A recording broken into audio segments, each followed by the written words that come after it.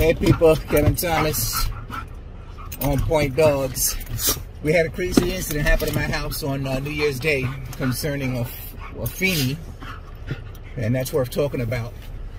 So let's talk about why you should maybe train your Dutch Shepherd in protection work and this notion of a red zone dog. Yeah, all right, let's get into it. Happy New Year. All right, so to cut to the chase, a strange dog enters our house on New Year's Day, and Afeni beats the shit out of the dog.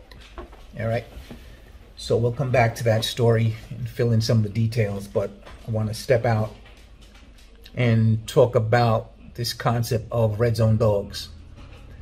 Okay, so in reality, there's really no such thing as red zone dog, because red zone is a mental state that the dog enters and exits. And a good way to understand it is to think of like a criminal defense attorney trying to get his client off of a capital murder case, and they plead temporary insanity. So it might not get him a not guilty verdict, but probably get him a reduced sentence if the jury buys it, right? Because you're arguing that, oh yes, that my client was not in his right mind at the time that he committed this crime, all right? And that's the same thing with a dog going into a red zone state. The dog is not in its right state of mind. It's not in its normal state of mind. And somebody, the owner, could actually even, get bit by trying to like tap the dog on the back or something, and you get the dog to snap out of it, and the dog might whip around and just inadvertently, bite its own owner because, the dog is not thinking straight. So different dogs have different triggers, and some dogs, might never enter a red zone state. Afeni's trigger is strangers entering the house. So basically, I have to circumvent that process, get in front of it, right, and prevent her from entering that state. Because again, once a dog enters a red zone state, it can be a problem for everyone involved. Another good way to think of a red zone state, dogs in a red zone state, you can think of two dogs fighting, and red zone is, like I said, a mental state. It characterized by intense, focused ferocity where violence is imminent. Now, if you think that you're going to break up a dog fight with some basic obedience commands, talking about Kirby, stop, Kirby, lay down, Kirby, come here, Kirby, sit. Yeah, that is not going to cut it for breaking up a dog fight. Two dogs in a red zone state. So, an incident that happened when Zulu was 4 months old. I was getting ready to take him out on a walk, and my son was going with me. My son, I think, was like 12 at the time. And I grabbed my walking stick that I always bring, and I'll show you that in a second. It's a weaponized walking stick. And then I said to my son, should we get the Doberman? At that time, I was training a full-grown Doberman who had a mean streak in him, and was very protective. And my son said, no, we don't need to. And I said, yeah, let me get him, because you never know what kind of irresponsible idiots we're going to meet out there. So I grabbed the walking stick, we grabbed the Doberman, and we head out. So here's the walking stick that I was very fond of. All right, this is the end that you can use to break a windshield. If I don't know, can't imagine any occasion where you need to break a windshield, but that's there. On this end, it's a compass, and this is, it's pretty strong. It's pretty, it's pretty heavy too. It's not, some lightweight thing made out of aluminum. And then you can unscrew it, and it has two different weapons inside. So when you unscrew it, this is what you've got. A saw on one end, and a serrated knife on the other end, right? And we get a couple of blocks away from the house, and all of a sudden this massive pit bull comes rushing across 2 lanes of traffic, no leash, and attacks the Doberman. Fortunately, he didn't go for Zulu because, Zulu 4 months, he would have been dead meat at that time. So the two dogs, start fighting. Now, I've got the Doberman on a leash, a long leash, like the 15-foot leash, leash I've had since like, 2000. Real strong leash. But so anyway, they're going at it. And so they go from the sidewalk, into the middle of the street. And now we're blocking traffic. And so I tell one of the boys that I'm with, because I'm with the dog, two of his owners were with us. And I have one of them hold the leash, and then I take this stick and I start whacking the hell out of the dog. And it has no effect on him. So then I turn it to the other side, where it has the piece that I showed you, where you could actually break a arm. So this is what I'm whacking this dog with. It's having no effect on him. And it's unusual that we were attacked by that dog, because this was a bully pit. And one of the things about bully pit bulls is that, most of them are not dog aggressive, unlike a standard American pit bull, which has that, fighting thing in their bloodline, in their history, whatever. Bully pits, they're trying to breed that out of them. But anyway, so we're attacked by this guy, the monstrous head and everything, right? So I'm blasting him, nothing is happening, like I said. Then I start whacking him with this end, pounding him with that. Nothing is happening also. I'm like, oh my gosh, right? This dog is oblivious. He's so intensely focused on the fight, right, that nothing is having effect on him.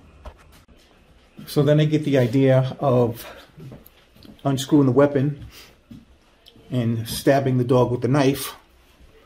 But at this point, we're not just blocking traffic. We've attracted a crowd too, so there's spectators around. And I'm like, nah, I better not do that, because then I'll probably be the one, end up getting arrested for whatever reason they come up with. So one of the guys that we were blocking his car, he gets out and he identifies himself as an experienced dog man. And so I'm like, okay, great. And I said, grab the pit bull's hind legs. So he grabs the pit bull's hind legs. The Doberman, I have him on a leash still. I'm holding the leash. It's long. I'm not going to drop the leash entirely. There was no need to. And by the same token, I'm not going to try to choke him out and pull him off and whatever, because, we're the ones that are being assaulted. So anyway, the Doberman, was, more than handling his own. He was actually, winning the fight because, it's an on-point dog. And, one of our trademarks is physical fitness. So this Doberman, is in excellent physical condition at this point. We've been working with him for a few months already. So the guy grabs the pit bull's hind legs, which breaks his pattern, interrupts the fight. We're able to move to the other side of the sidewalk. At the same time, the owner comes out and, grabs his pit bull, and we take off. But I just say that story to illustrate and to punctuate, just how deep this, red zone state is. This is no joke we're talking about, right? So now let's talk about protection dogs for a minute. In my opinion, the ideal protection dog is a dog that is naturally protective. And because the dog is naturally protective, if you have a breed like that that's naturally protective, some Dutch Shepherds, some Malinois naturally protective, some German Shepherds, a bunch of Connie Corsos coming from good bloodlines are naturally protective. I had one, a female, for like 13 years, and she was naturally protective. Fila, those type breeds, right? So it behooves an owner of one of those dogs. If you have a dog that's naturally protective, it behooves the owner to train that dog in protection work, so that if there's an incident where the dog bites someone, because if the dog is protective and he's in a situation that meets his criteria of a threat, he's going to take action, and you need to have control over that situation. And like I'm saying, yelling, sit, stay, and here, is not going to cut it. When the dog is, is in that type of mental state. So, dog should be naturally protective. The dog should be physically fit, and the dog should be socialized. Now, there's a difference between a dog being social and a dog being friendly. I was listening to someone earlier today saying, oh yeah, good police dog or protection dog, you know, should be friendly. Okay, that's crazy. The guideline that you can look at is what type of temperament constitutes an ideal bodyguard for a human being. You want the person to be physically fit. You want him to have some type of martial background, either martial arts or, you know, weapons, depending on what the job is, right? And you would expect the person to be social, because with a bodyguard, he's going to be able to de-escalate a lot of situations just by talking, you know, the nutcase out of it or whatever.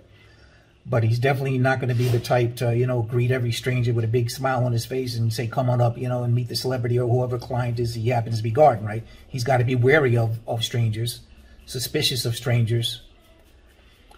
And, you know, it's a healthy suspicion, right? Because that's the job that, you know, he's paid to perform. So it's the same thing with dogs. You know, they should be social. And when we're talking about social, we're talking about a well-socialized dog has been exposed to thousands of different situations that don't constitute a threat. So the dog learns that it can relax, it can be comfortable in those type of situations, right? It doesn't mean that the dog is friendly, okay? Zulu is a good example of a social dog, but he's not a friendly dog, okay? When we're out on the street and he's off leash 96% of the time, and we pass strangers, he just ignores them. You know, he could give two craps about, you know, any strangers out there or whatever. You know, inside the house, it's a little bit different. You know, he approaches and, you know, and investigates. I remember when he was 4 months old is when we also started PSA training. It was the first time we went to the PSA club. And when we get there, we get out of the car, the trainer is sitting on the front porch. And so when we approach and Zulu sees the guy sitting there, you know, he starts barking. Like, hey, what the hell are you doing sitting out here on the porch for? Like, who does that? Right? Because to him, that was unusual. To him, it was suspicious. But it was a type of bark where he was really alerting me, like, hey, you know, pay attention. There's somebody sitting out here on the front porch. You know, is this okay? Whatever. So then, you know, as we get up there to the front porch and whatever, you know, Zulu was fine with the person, whatever. He was fine with the trainer after that. But the trainer said, oh, this dog, you know, needs to be socialized. And I told the trainer, this has nothing to do with socialization or lack of socialization, because this dog goes everywhere with me. So he's extremely well socialized. And, you know, that process is going to continue. I said, this is about genetics and bloodline. Okay. That's why, you know, he's responding the way that he's responding. All right. So again, that's a social dog, but not a friendly dog. And Afeni, on the other hand, has an aversion to strangers. He's antisocial. She has an aversion to strangers. Very much reminds me of the temperament of the Fila Brasileiro. And if you look at the breed description, in the breed description, it says that the dog should have an aversion to strangers, an intense dislike for strangers. And if it does not have that quality, it's, you know, not considered a good Fila. So if you're not familiar with the history of the Fila, this is the Brazilian Mastiff, and they were used back in the day to hunt down runaway slaves. Originally, they were using hound dogs, but when the hound dogs would track down the slave, you know, they weren't aggressive, so the slave would jump down from the tree and whatever and stab the hound dog, kill it, and, you know, keep running. So then they took the hound dog and they bred it with some wild dog that was out there in Brazil, and bred it with another dog also, and that's how they came up with the Fila. So now the Fila was the type of person, the type of dog, they would hunt down the slave and, you know, kill him if the slave owner didn't get there in time. Okay, so now to the incident of on New Year's Day. So I'm sitting right here at the computer, you know. Afeni was at my feet, and my daughter comes into the room, and my daughter's 20 years old, and she comes to the room and she says, Zulu got out. And I'm like, Zulu got out? Well, how the hell would Zulu get out? Because there's a screen door, a wooden door, then there's a wooden gate, and then there's a wrought iron gate that would lead to the street. And that's what I thought she meant when she said got out. I thought she meant like somehow he had gotten out into the street. She meant no, that he was out in the backyard, and he wasn't listening to her. He wasn't coming inside. He wasn't listening to her. So I get up there, Afeni's with me. We get up and we go back there towards the back. And Zulu was back there with one of my daughter's friends. And so I'm about to open the door to tell Zulu to come in. And just as I do that, this other dog comes down the back staircase, which is owned by my daughter's friend. And this dog is a Rottweiler mixed with a German Shepherd, right? Full grown. So I was surprised, startled, and see the dog, because if we're bringing another dog coming into the house, and this dog has been to our house before, but you alert me, right? The proper thing to do is alert me so that I know that this dog is coming in, and I can do what I want to do with Zulu and Afeni. I mean, Zulu is, he's friendly towards other dogs, but he's gotten into this dominance thing lately, where he's trying to hump the dogs and all this stuff. So I basically try to keep him separated when this dog comes over. His name is Max, so we keep him separated. So this dog comes down the back steps and surprises the hell out of me, and also surprises Afeni. But when Afeni sees this dog, like, she flips, immediately goes into the red zone and goes on a full all-out attack and assault, right? So this dog has a size advantage and a strength advantage over Afeni. He's much bigger. Afeni's probably 63 pounds. This dog's in the high 90s, I would estimate. Climb.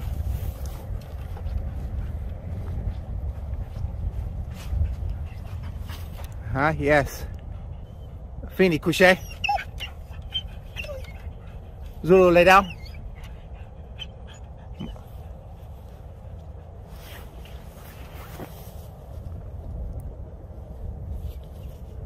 Ready? Go get that. So speed, the advantage was hers. Agility, physical conditioning. So even though she was going up against a bigger dog, he was no match for her, because she has too many physical advantages. And then play fighting with Zulu all the time. That helps them if they ever get into a dog fight. And then on top of that, she's got the attitude. She's got that fierce attitude. So when I finally get a grip on things, I say, Afeni, let go, which is a command that she has when we're doing our bite work, right? So she stops and she hesitates at that second. And I say, come on, let's scoop her up, and we start heading toward the front of the house where her crate is. So as I'm taking her back there, I was taking her to the front. She's like, no, Kev, let me down. That dog's got no business being here. Let me go. I want to take his eyes out. Right? So we get to the crate. I put her in the crate. I praise her, though, because, she's doing the right thing. This dog, to her, is a strange dog. And, what the hell is he doing in the house like that? Just, terrible judgment on the part of my daughter and, this dog's owner. So then I go to the back of the house again now. Now that Afeni's in the crate, I go to the back of the house again, because I still have to let Zulu in.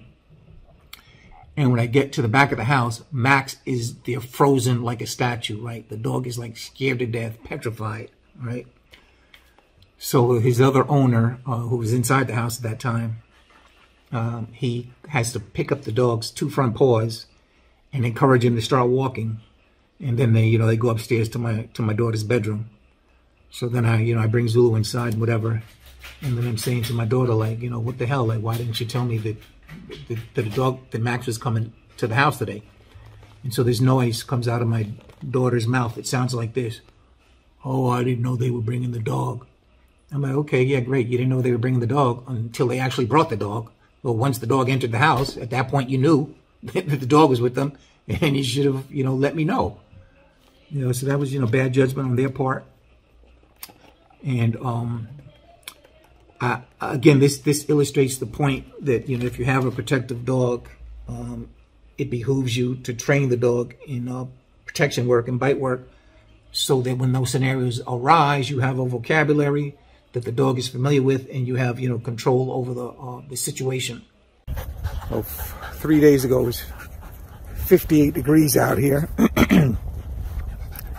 Today we're in the 20s, and look at that. All the dedicated dog owners. Yeah, I don't blame them, because it's not pleasant being out in this weather. But on the other hand, I love having the park all to ourselves. Right, Zulu?